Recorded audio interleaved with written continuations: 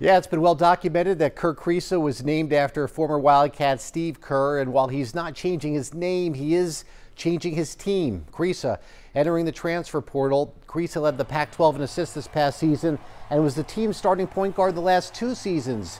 However, there's been plenty of on-court drama like technical fouls, inconsistent shooting, and some late-season injuries. Kriisa entered the transfer portal a couple years ago. Remember that when the program parted ways with Sean Miller. He did come back to the Wildcats at that time, but this time unlikely to stay at Arizona is Kerr Kriisa. All right, also headed to the transfer portal is Adama Ball. Ball really never cracked the Wildcat rotation in 2 seasons in Tucson. He only averaged 8 minutes per game this year in the 26 games that he did play in.